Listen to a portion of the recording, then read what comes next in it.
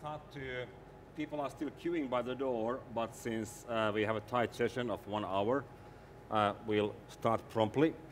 And I'll go first through a couple of practicalities. We'll be having 5 great speakers. I'll introduce you later. Because of the amount of program, we'll save the questions to the end. But if you have a good question, you can do it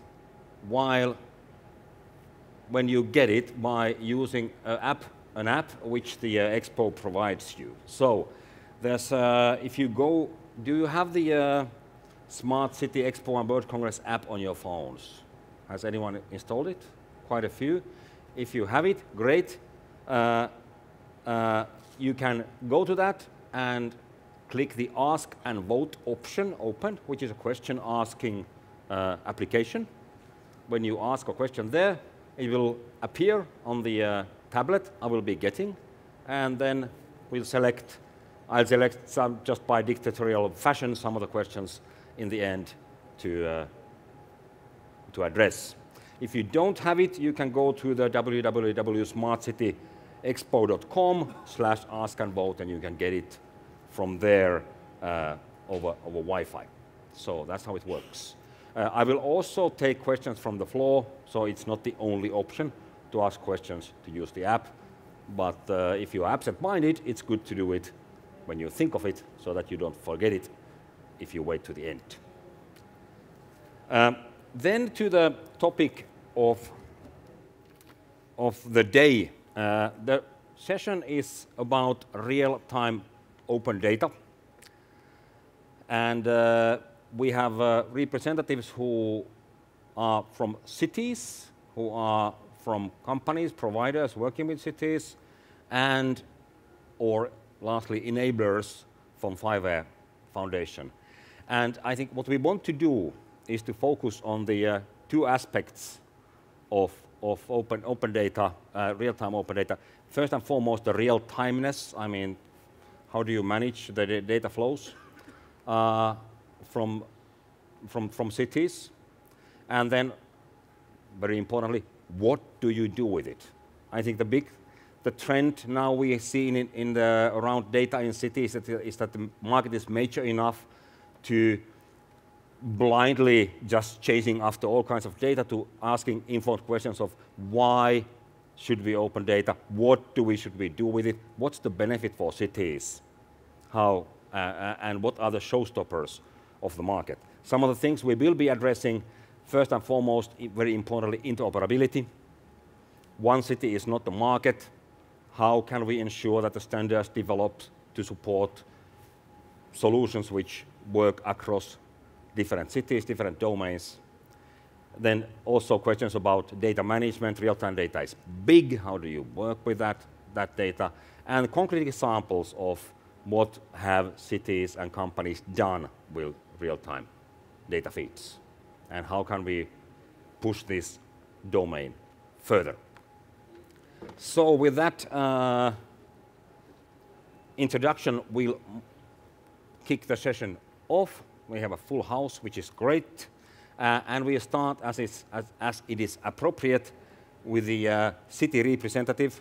From the city of Moscow, we have the deputy CIO from the Department of Information Technology, who is responsible for implementing information systems in all spheres of urban life, and with a special focus on smart city projects. So welcome on stage, Mr. Andrey Belozerov.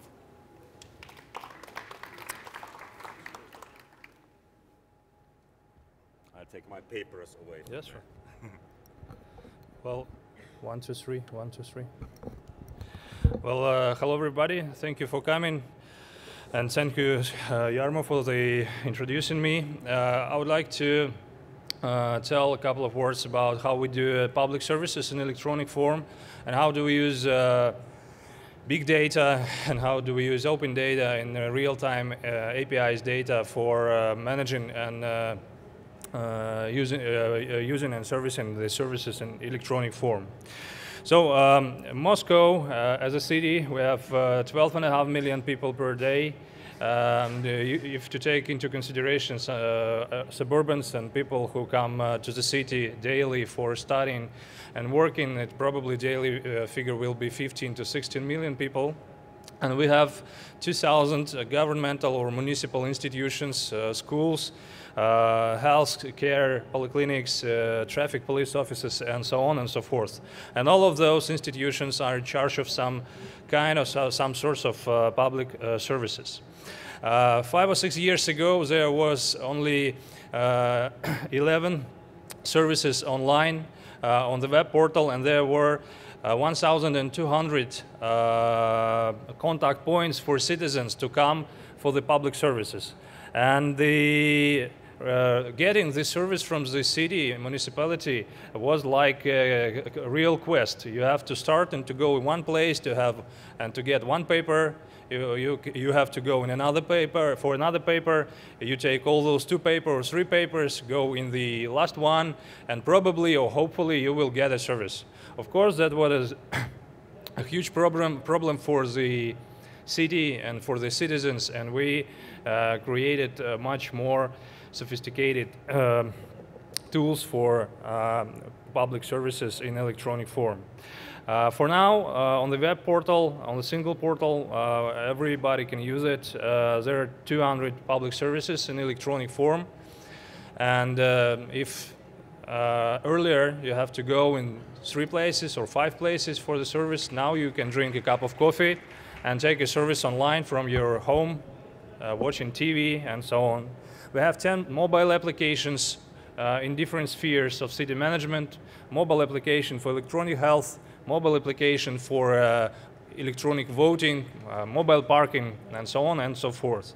And we have more than 350 million requests from our citizens and our guests for our public services in electronic form.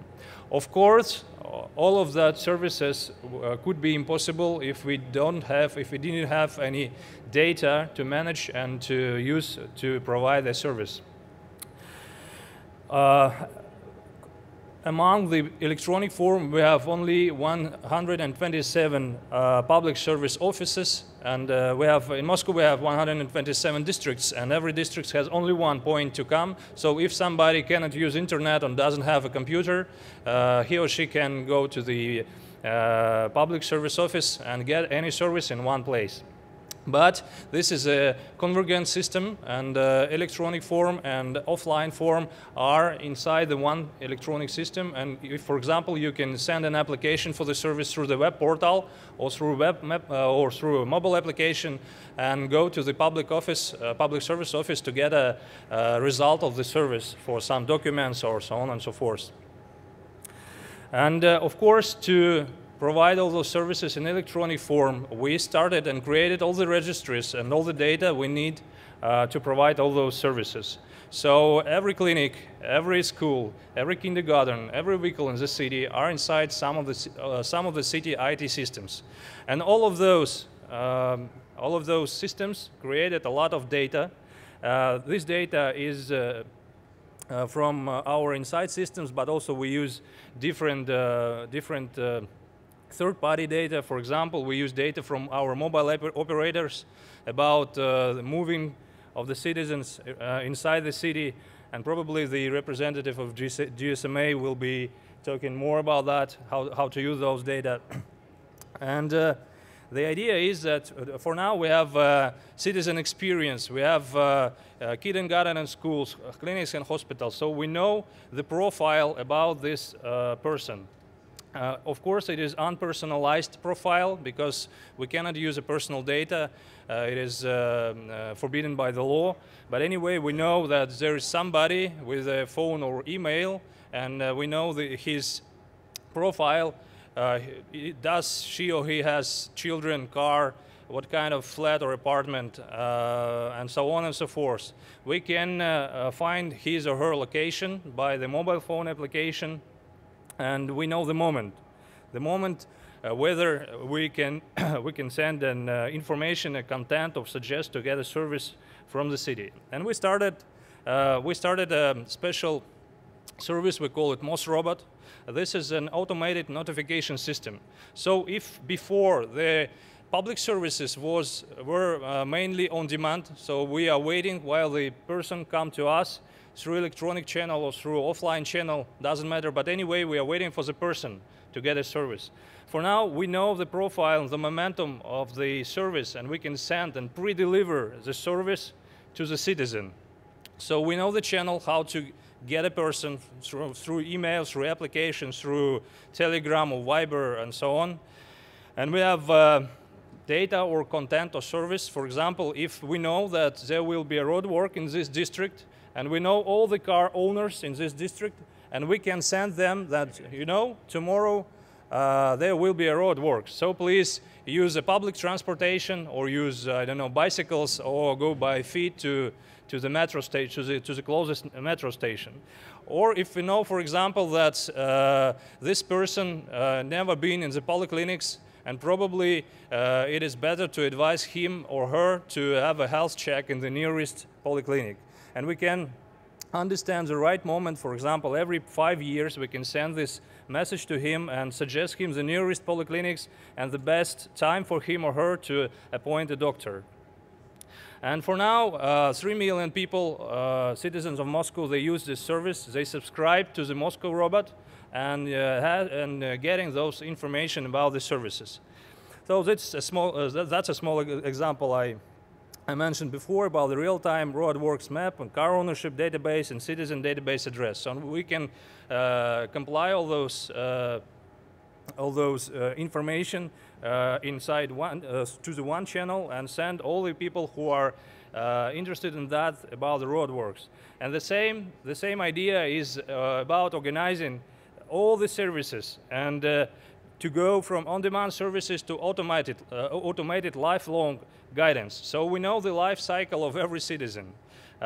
Kindergarten, school, getting a passport, university, driver license, and so on and so forth. And we can pre-deliver the service. So we know if, for example, tomorrow I'll be 17 years old, we can suggest him or her the universities which are close to his home. Or if we know that tomorrow there will be 15 years, and in Russian law, 15 years is the age of getting a passport, we can send the SMS or email to this person and suggest him the nearest public service office to get and to have a passport. So that's probably the idea we are doing in now.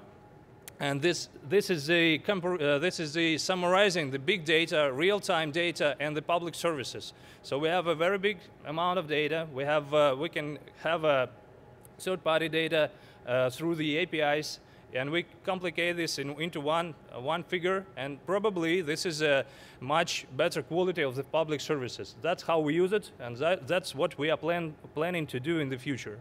So thank you very much. And probably the questions is after the. That's right. Okay, thank you very much. Very precise. That was a perfect example of timekeeping done well from. And we move onwards to our next speaker. Sorry, just a second. I'm getting confused with my gadgets here.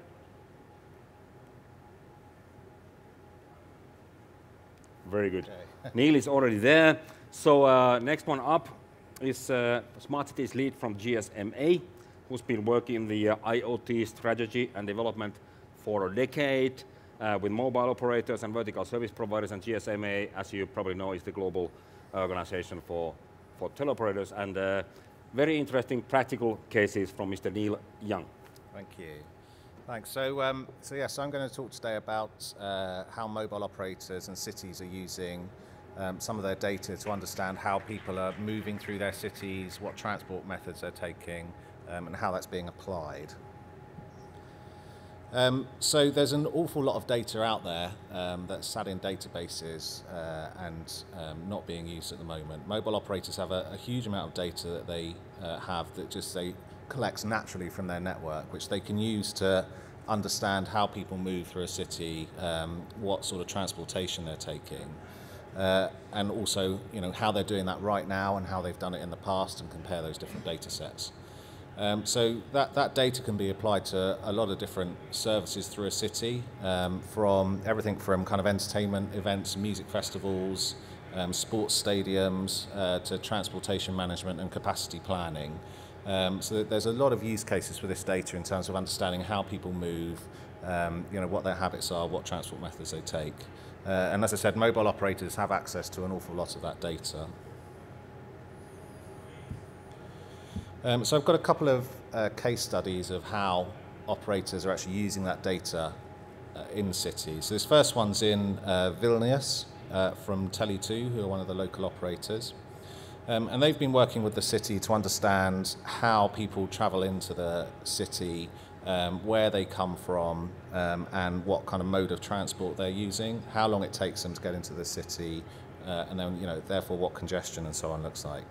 So they've taken an anonymized set of data that they've then applied across the city, and actually tracking in from each of these different areas. You can see here is a different part of the city, and how many people travel between each of those different areas. So they're not actually looking at individuals and where they're traveling to and from. They're just looking at that aggregated data in terms of how people generally move across the city.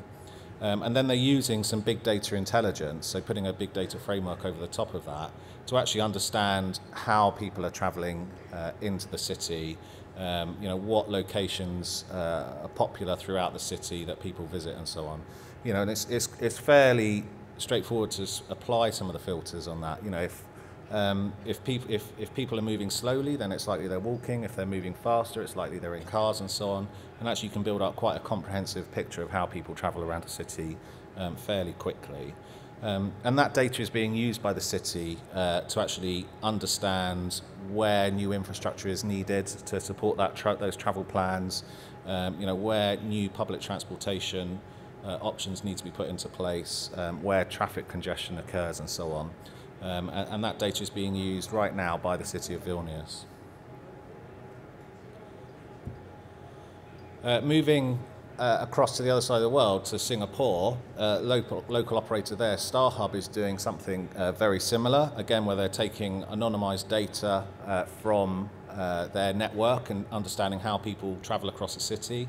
So they've produced a portal for the city of Singapore, which lets them look at how people travel to from home to work and various other sites across the city. So in this example here, you can see the dense area down at the bottom left is actually the university in Singapore, and the flows going into that are where people travel from to actually get to the university.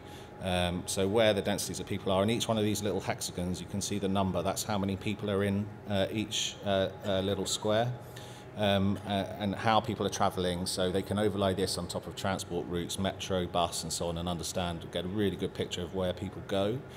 And what StarHub is starting to do as well is overlay that with different data factors, so things like demographics, education, lifestyle choices and so on, so they can get a very good picture of how people travel, what their needs are, and how the city can actually respond to that and create better services.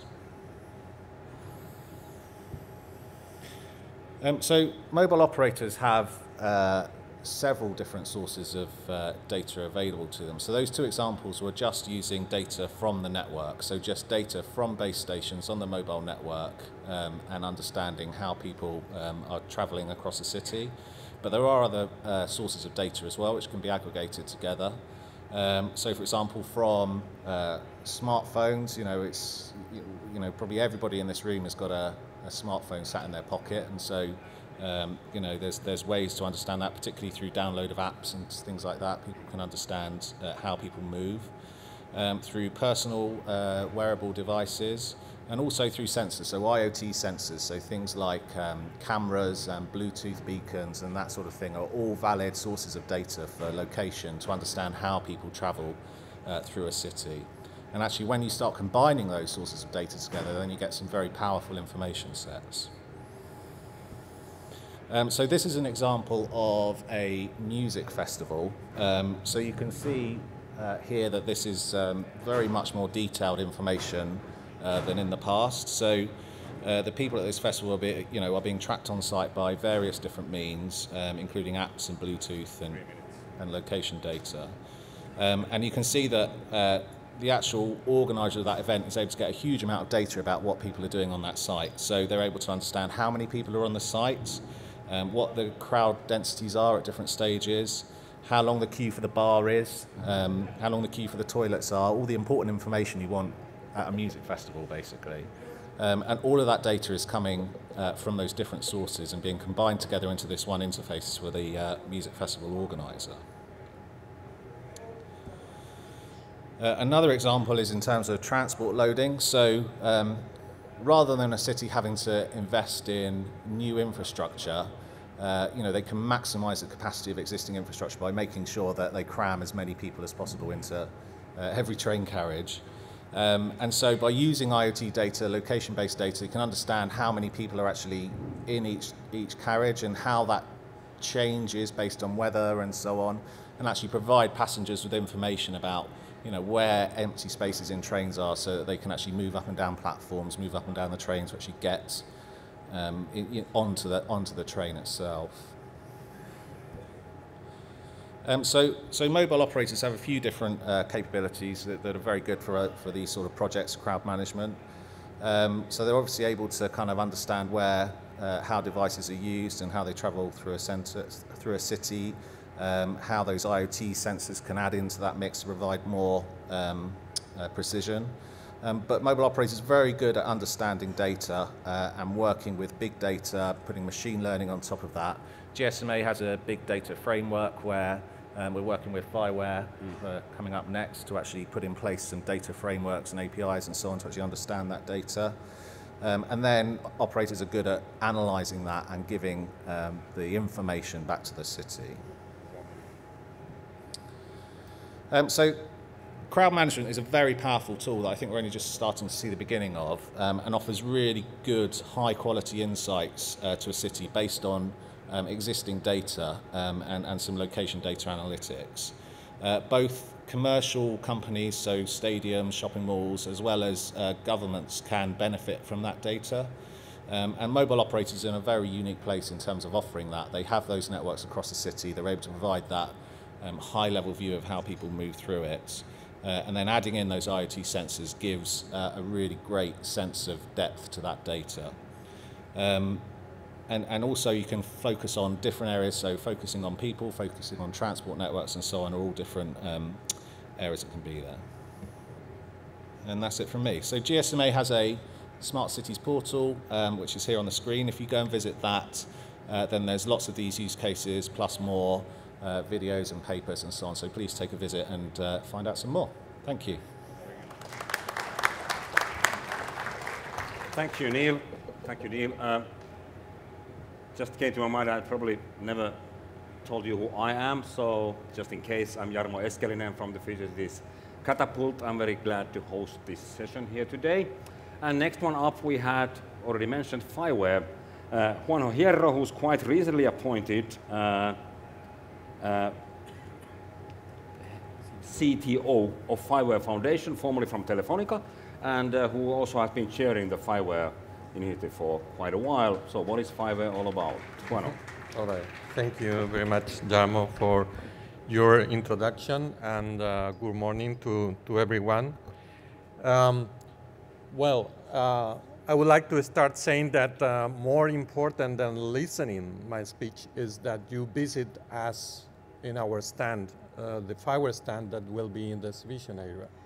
Why? Because there is where you will be able to find out the stories of people, of companies, SMEs, as well as big, that together with cities are making things happen, making this whole vision about real-time open data be materialized. That is what FIWARE is about. It's about making it happen, about going to execution. We have been talking a lot for a while about vision of what a smart city is. It's now time for execution. And, well, real-time open data is one of the major aspects. And real-time open data, this is the first message I wanted to convey, is about APIs. APIs become the fundamental engines for the cities of tomorrow and the way services will be delivered for the smart cities. We are talking about APIs that should provide access to a big amount of different data sources coming from sensors deployed on the city, coming from systems, from the citizens themselves, and with a number of features and challenges that have to be addressed with those APIs. Talking about being able to handle data at very large scale, being able to support access policies in order to implement very much important concepts in real-time open data, as it would be sovereign of data, because owners of data had to be able to define the access policies that govern who can access my data when and for what reason. And of course, APIs will become the language that cities speak. The cities speak when dealing with the citizens, when dealing with the applications. That will be the common language. And cities and APIs, of course, are really a nice element, but may turn into a rather ugly thing, right? If we are not careful about that. May turn into evil, because actually APIs might become the element through which you may get locked in by platform providers.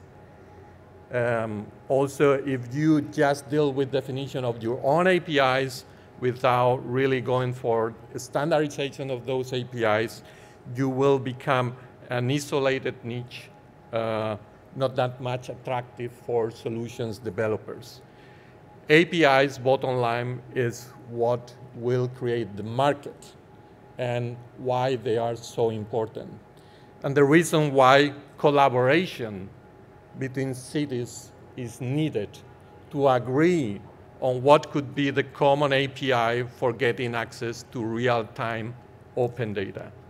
Just imagine for a second that any application that runs on your smartphone, whenever it is launched, would be able to connect to a well-defined endpoint of the city where you are, doing, and then it's able to get access to all information about what's going on around.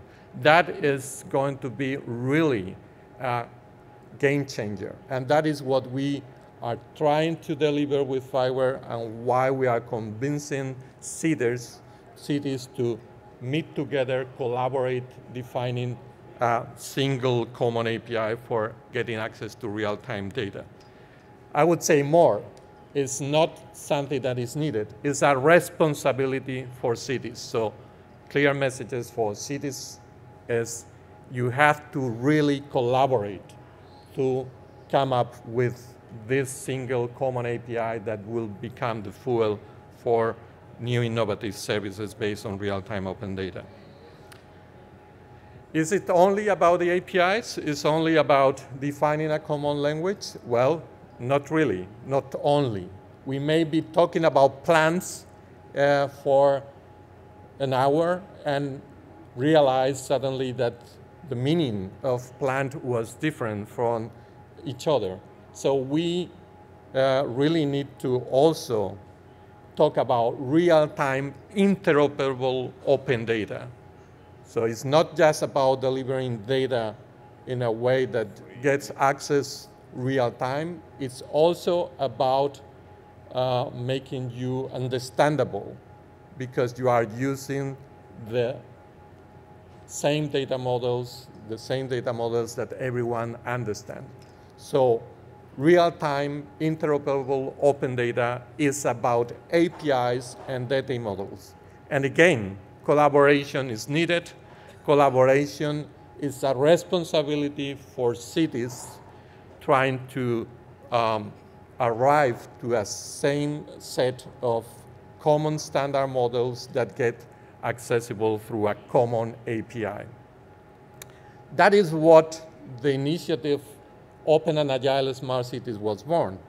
It was born because a number of cities realized they had that responsibility, and they had to collaborate together in making decisions and agreeing on a common set of mechanisms. They agreed to adopt FIWARE NGSI as the API, the standard de facto API for getting access to real-time open data. They agreed to collaborate on definition of common information models and the way those information models, that real-time open data, will be published through open data publication platform. An initiative that was born with just 25 cities in different countries, but now, and this week is going to be announced, will reach more than 100. The next station in the evolution will be going from real-time data to the economy of data, because not only the city will be the one that will bring data, also third parties bringing innovative business models for the creation of new services. Again, going to the stand, you will see what we are doing in that area. FIWARE and TM Forum is an organization where we are now creating a joint collaboration program to help cities in traveling this journey, going together, defining showcases, defining pilots around concrete agreed challenges, and come up with definition of those common information models they can adopt to create this kind of single digital market for smart cities that is needed for make all this vision about smart cities realizable. Just to finish, it doesn't matter where your city in this journey, but where your city wants to be. Thank you. Thank you, Juanjo. And we move to the other side of the world. Well, actually, FIWARE is also like everywhere because you want to link everything. So next, we have the senior manager from KT Corporation, Jin-Hyeok Yang, who's a smart city project manager with decades of experience in this domain, and who's led several projects across actually lots of the world: Korea, Emirates, Qatar, Malaysia, Indonesia, and looking forward to hear about your insights on big data and open data. Yeah, thank you very much for the great introduction. So, hola, ¿cómo estás? So, hello everyone. Yeah, my name is Jin-Hyeok Yang. Today I'm very glad to be here to share KT Smart City data strategy. So we all acknowledge that we are experiencing a flood of information. So this radical increase in the amount of data indicates that we need a new paradigm to handle the data, so such big data. So the increase in the amount of data is not a problem, but a challenge and opportunity. So I believe that the data should be a key enabler for smart cities, especially big data. So in a city, the huge amount of data are generated every day. For example, in Seoul, 100 gigabytes of data are created daily. So if we can handle this complexity of data, that the competitive power of the organization will be increased. Yeah. So let me show you some KT's big data analysis cases and how big data can make a city smart. So in Seoul, public transport doesn't run between 1 a.m. to 5 a.m., but only taxi does. And transport users are mainly transport users at late night are mainly low-income workers and students. So to respond to citizens' complaints, that the Seoul Metropolitan Government decided to set up a new bus route at late night.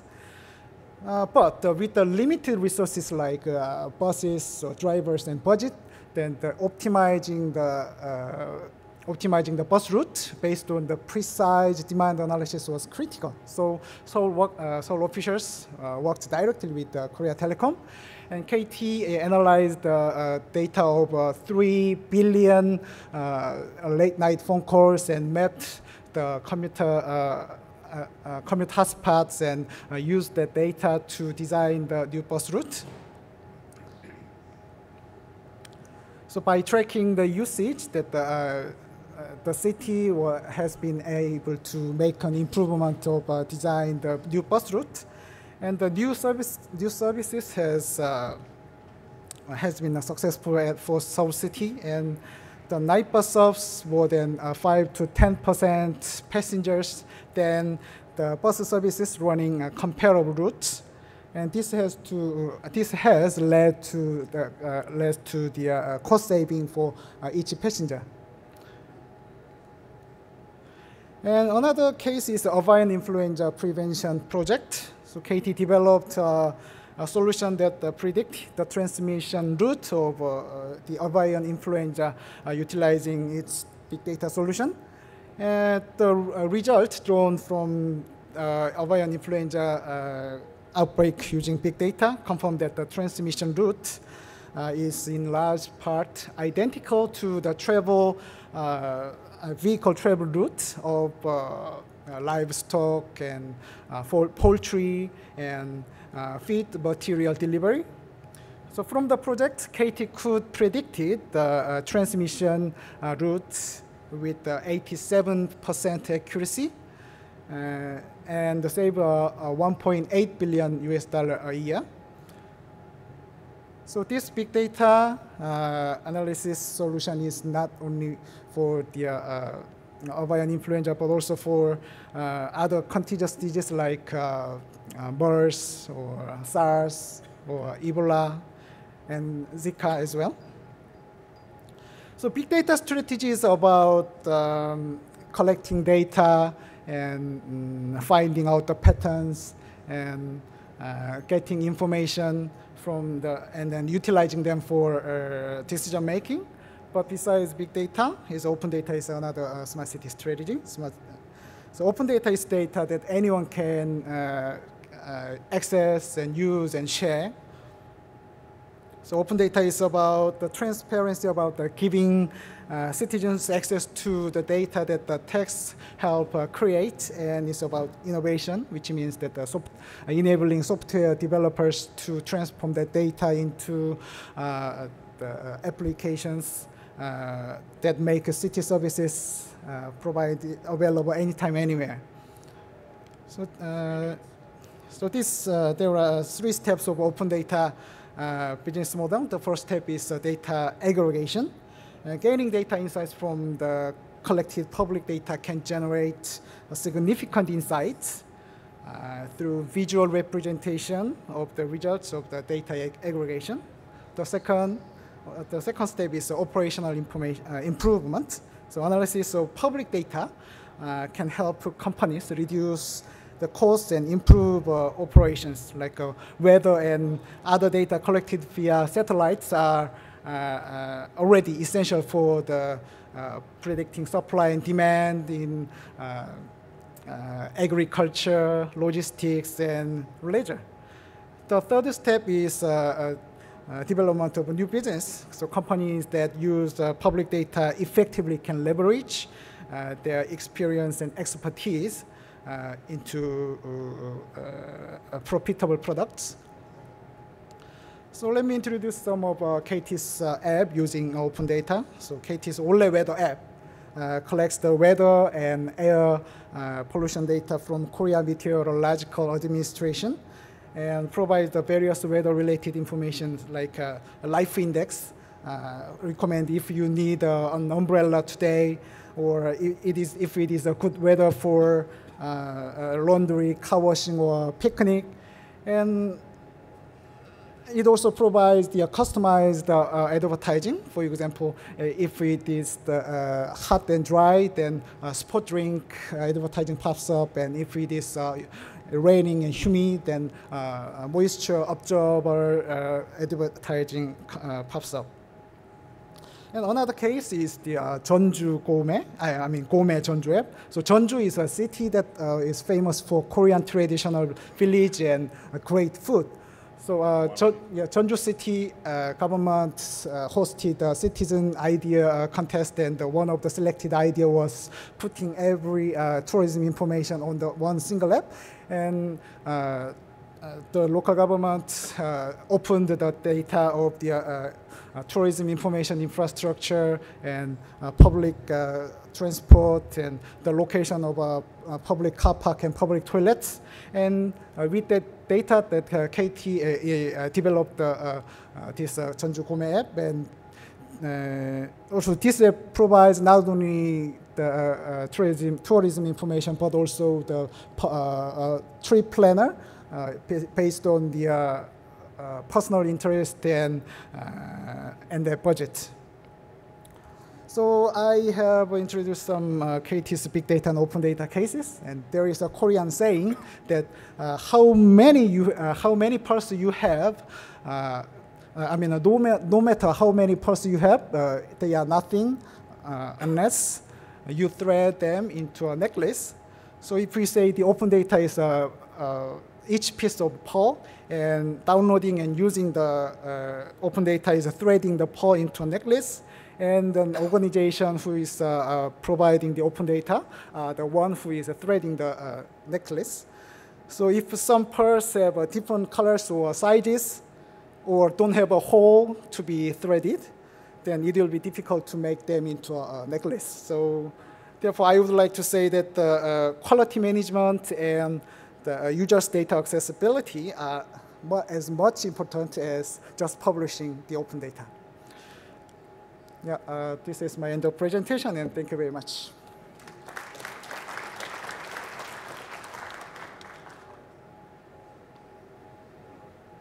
Great. And last but not least, from Deutsche Telekom, Mr.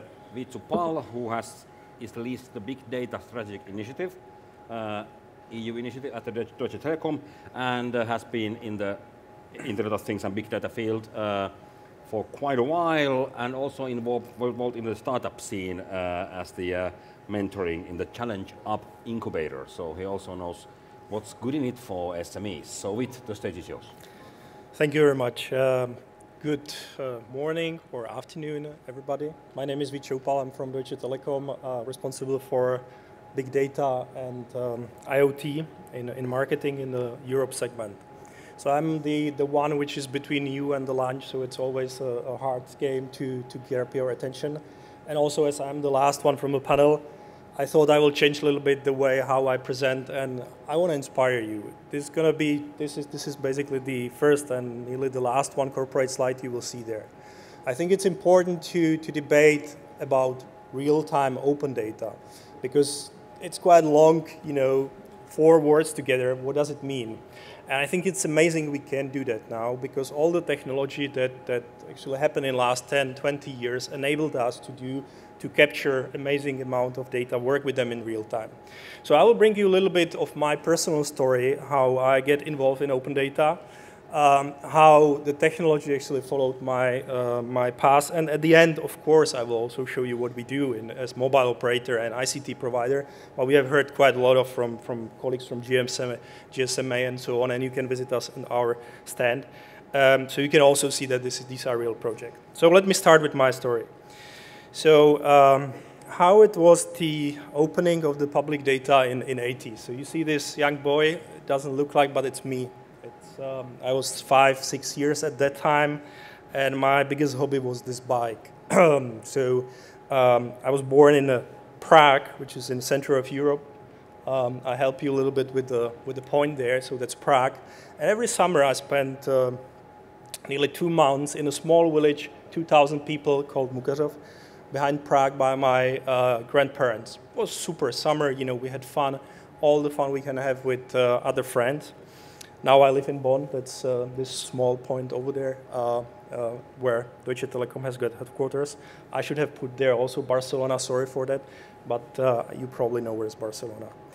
So, and yeah, where's the open data story? So I call that Where the Streets Had No Name, actually. One summer it was 1986 or 87, they decided finally in that small village during the summer to put street names there. It sounds funny, but there were no street names at that time. And the funny part was that they didn't publish any map on that. The only map was actually at the office of the major there. So what we have done as boys, we were running in the streets. People were asking us for the names of the streets. So we said, yeah, let's use our bikes, run around, and actually create our own map. So we created our own map. And then people asking us, like, can you share the map with us? You may imagine in 1986 or 7, there were no goods, how we can copy that or do that. So we basically draw 50 maps like that and gave them to local tobacco store. And guess what? We had a great summer with that because that was a great business opportunity. The guys sold it for roughly like €1. And that was one of the best summers for us at all because we had money for ice cream and we were like local heroes opening the data, public data that should have been open, but they were not.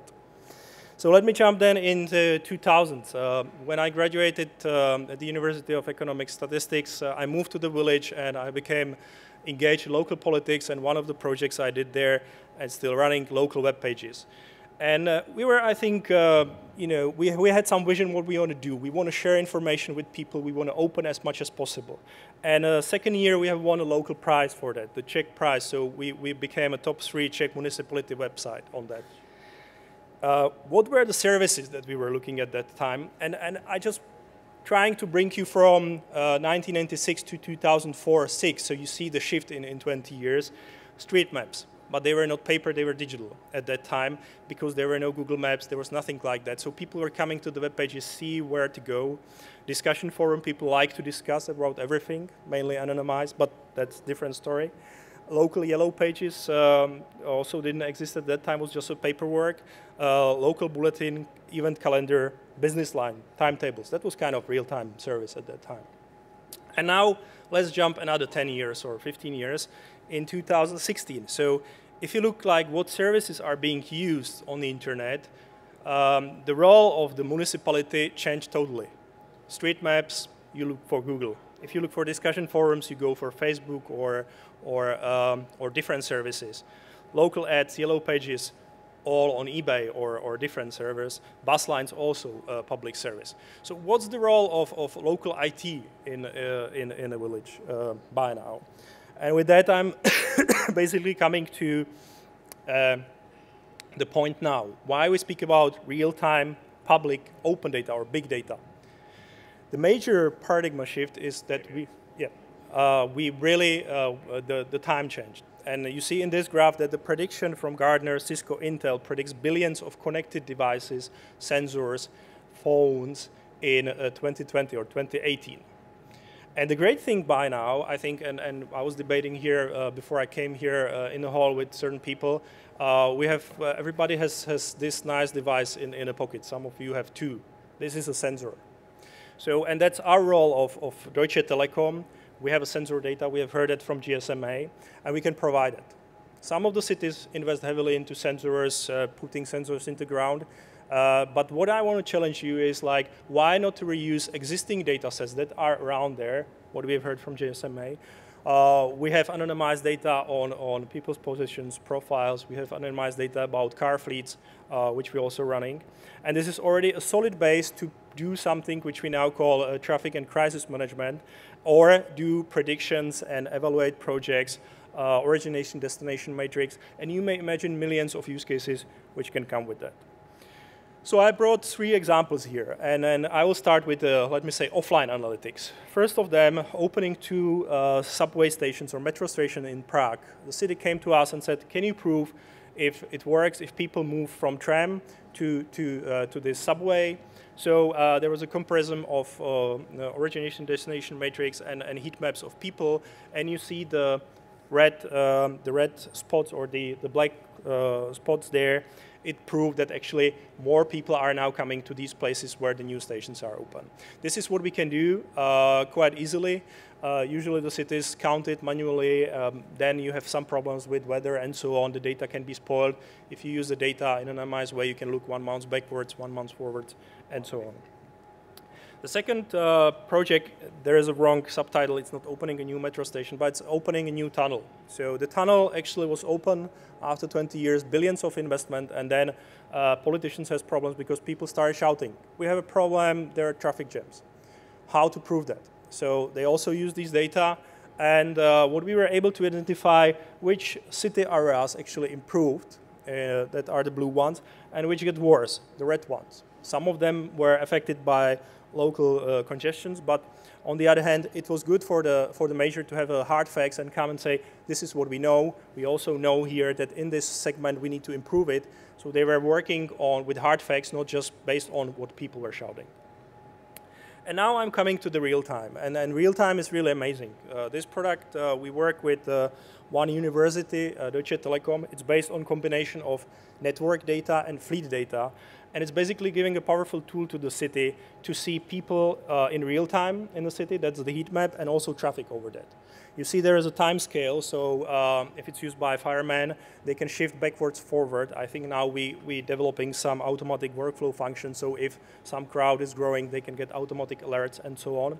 Of course, it's open system on an API, so we can inject video cameras and so on one side. On the other side, you can track this data out, and you can do public alerting on that. And this is how we see the future of real-time data in the cities. Because if you imagine that you put water sensors in this and there is a flooding, you immediately see where the people you can evacuate them. The same if you put the pollution sensor, there is an incident in a fabric, it blows up, you want to evacuate people, you don't have to evacuate the whole city. If you have the wind layer, it all goes on. So I'm already at the end of that. So what do we see here? It's important to inspire public sector with that. We see a lot of courage cities coming to us and asking how we can work together. It's not just about public, but it's about the PPP cooperation that. And these tools are really powerful to help the city to move forward. Thank you. Thanks. So, where's my gadget? Thanks a million. Thanks for the speakers for great timekeeping. So we are nicely on schedule here, and have a few minutes for questions. Some from the screen and some from the floor. Anybody has a very burning issue on their mind at this very moment? You can't just wait to address. Then I draw one of these. I thought this would come, so this is for Moscow.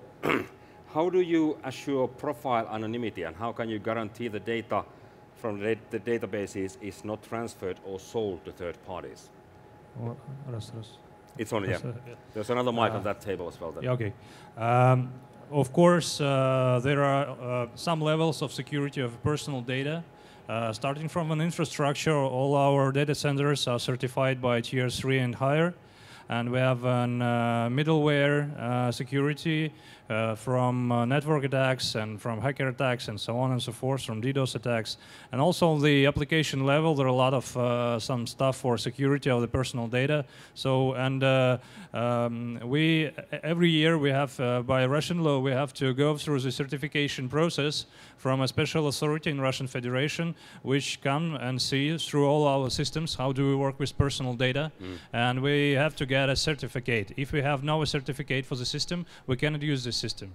So we have a lot of security stuff and security things, and we have a lot of certificates for each system, so we are absolutely sure about the personal data of the citizens, and they will be never stolen or, how to say, swim out from the data center. I will follow that up with the, it's always a hot topic in these discussions, the privacy issue, with another question which is about the securing the privacy at large in these cases. I think the main point I would like to ask is about triangulation of data. If you use, for example, mobile operator data and triangulate that with other open data sources, is there a possibility there for privacy infringement, even though none of the datasets alone would give you private information combined in datasets might? So how, for example, in the cases from from Deutsche Telekom have you approached that? I think for Deutsche Telekom, security is a top issue, or top topic. So we carefully look at the use cases which we putting to the market. Definitely, I think there is a regular rehashing of the identity, so it cannot be tracked fully in that. And yeah, you're right. It's an issue, but I think so far we are quite strong in that, and also how we prepare the data and how we transfer that.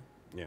And from GSMA, about your cases, have you met any? So yeah, so all of those cases, all of the data is completely anonymized. So actually, when you're looking at how people move, you know, operators are very good at you know, looking at the base stations themselves. So you got follow one mobile. Yeah. So well, no, you can't follow one single. So partitioning the city into a grid essentially, and looking at, you know, how many people are in each of those grid squares and how they move between each grid. So rather than, you know, person A lives at this address, works there, and you know that level of data is not available through the mobile networks, basically.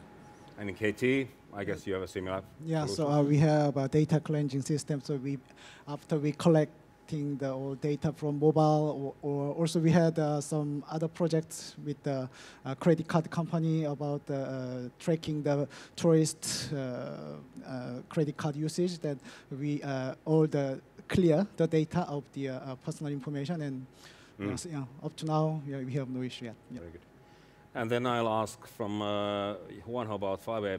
Do you see that regardless, I mean, would you see the development of APIs also to develop towards directions where the individual users as users can have a better control of, because these questions are always asked, so better visibility and control of where their data is and the management tools. Would you see that as part of a FIWARE landscape, yes, for example? actually, there is one concept that we are now working very strongly on it, which is the concept of sovereign of data.